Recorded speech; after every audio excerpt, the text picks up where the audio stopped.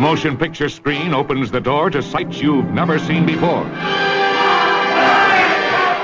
Shock corridor. The medical jungle doctors don't talk about.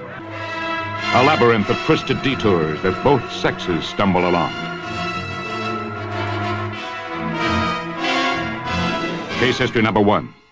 Johnny B., brilliant newspaper reporter, suffering from hallucinations that his sweetheart is his sister.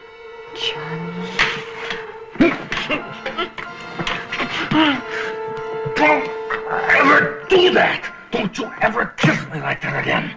What's the matter? What is it, Johnny? Tell me! You're exciting the other patients by shouting! Johnny! Tell me, what did you mean? Tell me! Diagnosis, erotic dementia. Forgive me for saying it, Miss Barrett, but there's something very strange about this case. Case history number 2. Cathy B. Stripteaser. Young, intelligent, beautiful. You think I like singing in that sewer with a hot light on my navel? I'm doing it because it pays more than shorthand or clerking or typing. I know that.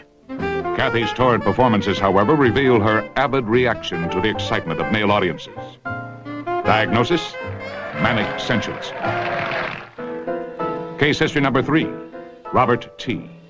The lone Negro student who stepped out of a white university into a straitjacket. Run, Sweet, run! Run, run, run! Diagnosis, acute schizophrenia.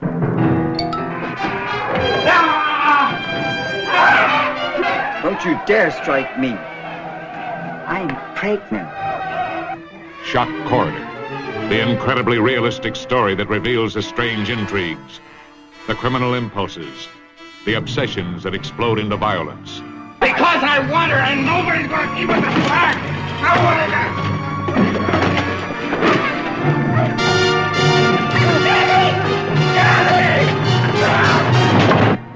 Then there was a day Johnny was trapped in the ward of love-maddened women. He's mine. He's mine. He's mine.